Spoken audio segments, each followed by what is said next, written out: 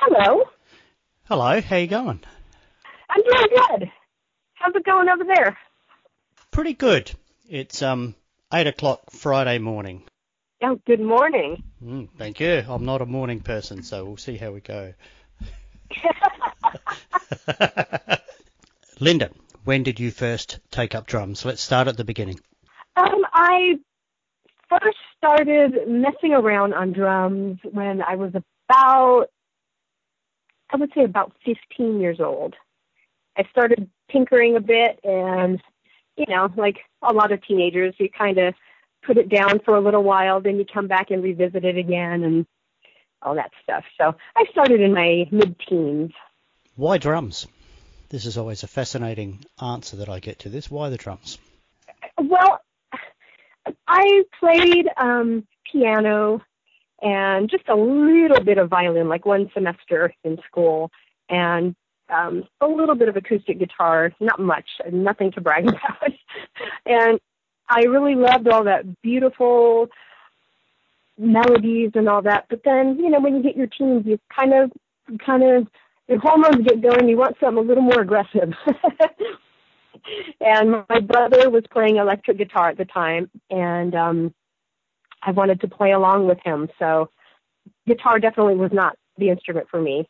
So I decided either bass or drums, whichever I found available first. And I found a nice set of Ludwig Vistalite drums available for really cheap. So that's what happened.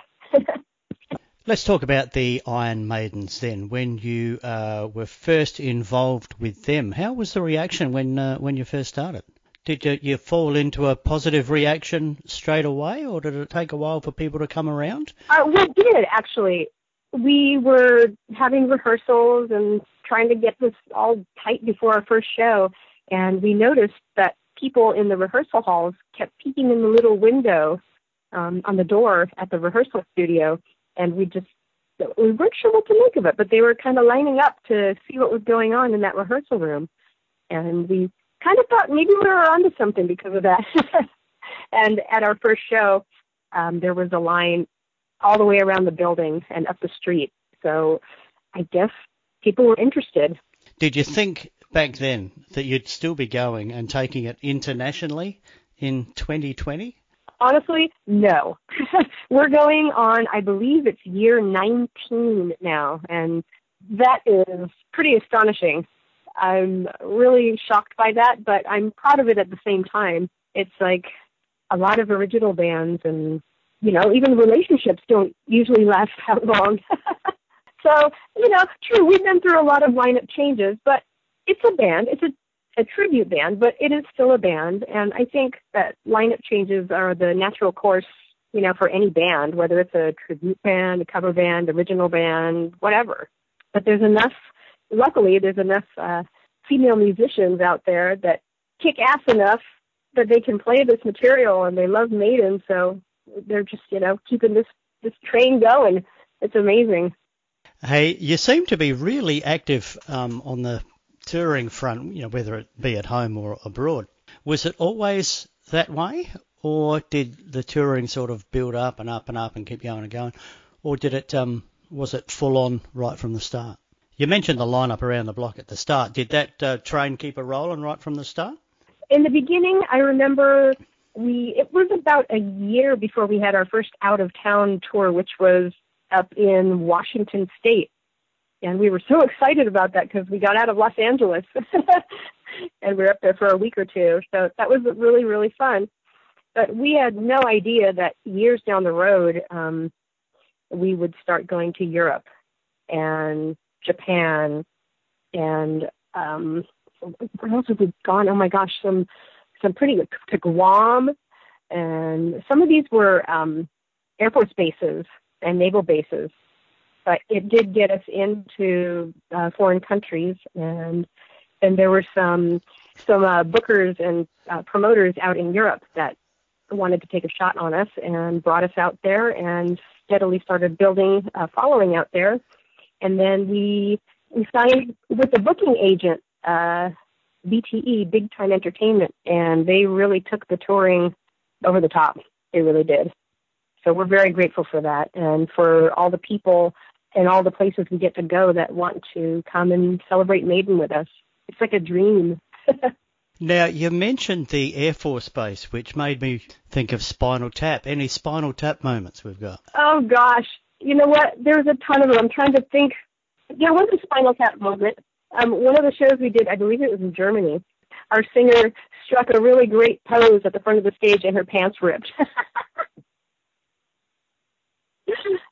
So luckily, our stage manager, Chris, had some jacket that he was able to tie around her waist.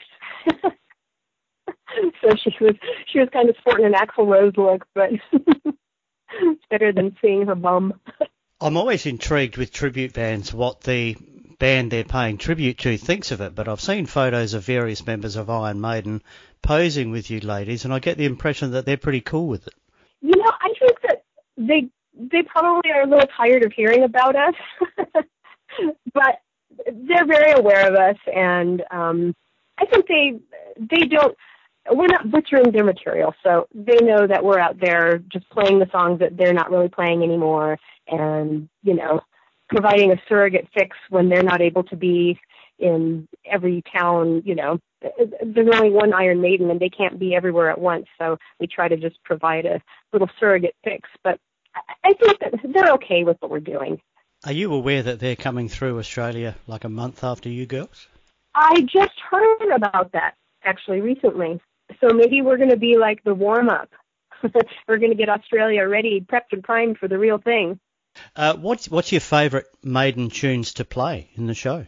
You mentioned tracks that they're not doing anymore, which I did notice in your set list. But what's your favourite Maiden tunes to play? Being a girl, it varies day to day. A couple of my favorites are some of the deep cuts like Phantom of the Opera. Alexander the Great is fun too, because the reaction from the audience, because Maiden has never played that song before live. I like a lot of the deeper, the early day stuff with Clive Burr, that's the era that got me into Maiden. And don't get me wrong, I love Maiden, all eras, but the earlier stuff is just the most fun to play for me. Touring Australia in April, we're looking forward to it. We're way over here on the other side of the world. How do you like the flights, Linda? Well, the first leg is 15 hours, and it's a long time. That's probably about a 5 to 6 movie time period, or a few wines and a nice long nap. Yeah, it's quite a trek. It is a long flight, isn't it? It is, but it was so worth it last time. What do you remember about last time? Last time, we just remember we didn't get a lot of time off per se. I remember we had just very, very little time after one of our shows, so our driver took us over in Sydney to go and see the Opera House when it was all dark, just so we could see it right before the lights went off on the bridge, and it was amazing. We went and we saw the kangaroo park, where you can go and walk and feed the kangaroos, and then you can go and hold the koala bear, the tourist stuff. But all the people were really cool. Yeah, you got to do all that tourist stuff. You got to do it. Anything else you wanted to touch on, Linda? Aside from the obvious, we're hoping and praying that this coronavirus gets abolished really soon, and hoping that, everything's just going to be safe and fine, and we'll get there just fine, and all the shows will happen, and we're really looking forward to it. It was always a dream for us to go to Australia. So when we went a couple of years ago, we never ever thought that we would make it to Australia. But the fact that we're coming back a second time, it's just even that exciting. So we're going to change up the set list a bit, play some stuff you haven't heard us play last time, and we're just looking forward to being there again. Going to get some more time off this time, because I noticed you got dates on the 2nd, 3rd, 4th, 5th.